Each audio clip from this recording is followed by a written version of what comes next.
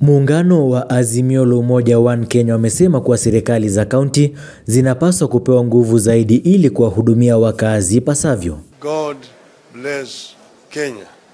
Wakizungumza katika kaunti ya Mombasa baada ya kuandaa kikao cha majadiliano na magavana wanaotoka ngome za Azimio, muungano huo umeitaka serikali kuu kukoma kuingililia utendakazi wa magavana na kukoma kuzindua miradi za kaunti. That the national government should respect the constitution and stop meddling in the affairs and functions of county governments. They should desist from the current interference in the mandate of devolved functions such as distribution of fertilizer, construction and opening of markets, health sector, and commissioning of industrial parks. Kinara wa Azimio Raila Odinga akisema kuwa watawasilisha pendekezo la kuongeza idadi ya fedha kutoka 15% hadi 30% kwa kamati ya mazungumzo ya Bomas. For devolution to be enhanced, we recommend that the allocation of resources to counties should be increased from the current 15% to a minimum of 35%.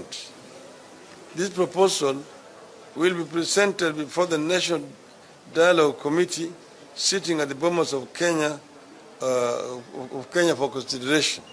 Muungano huu umesema kuwa mazungumzo hayo yanayoendeshwa yanapaswa kuzingatia mahitaji ya Wakenya na kusema kuwa muungano huo hautakoma kuwatafutia haki waathiriwa wa mauaji yanayodaiwa kufanywa na polisi wakati wa maandamano. And that there must be a show of commitment by all parties. Even as talks go on, we shall continue to pursue justice for the victims of police brutality during our peaceful demonstrations. Aidha, wamesema kuwa muungano huo hautaunga mkono mpango wa kubinafsisha bandari ya Mombasa, wakisema kuwa serikali ina nia ficha kuhusu pendekezo hilo. We are perturbed by the decision to have the port privatized or concessioned without public participation and the involvement of county government of Mombasa.